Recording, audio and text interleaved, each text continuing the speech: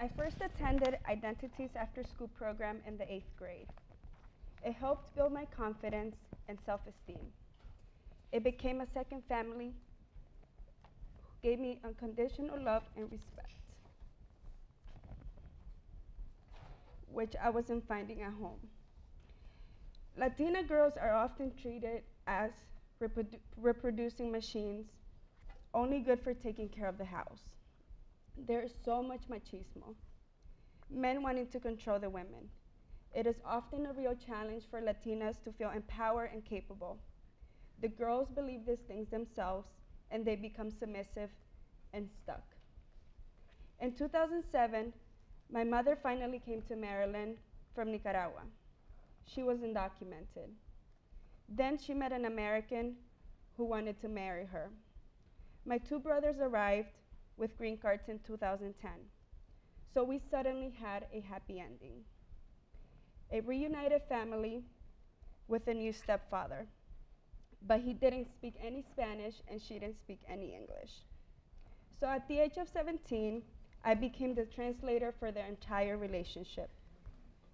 My stepfather became verbally abusive to my mother and obsessed with me. Sometimes he watched me take a shower.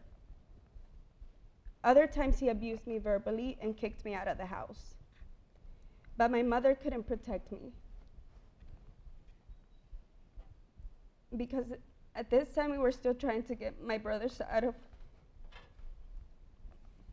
my country.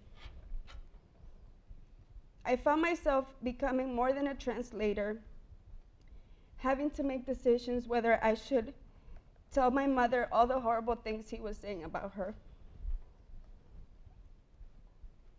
But once my brother were safely with us here in Maryland, both my mother and I were able to deal with my stepfather.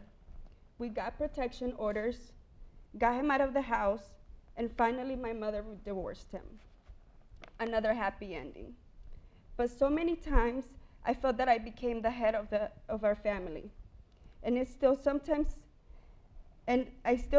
feel like I'm my mother's mother, which is overwhelming to me. Will you learn to forgive, my daughter's daughter?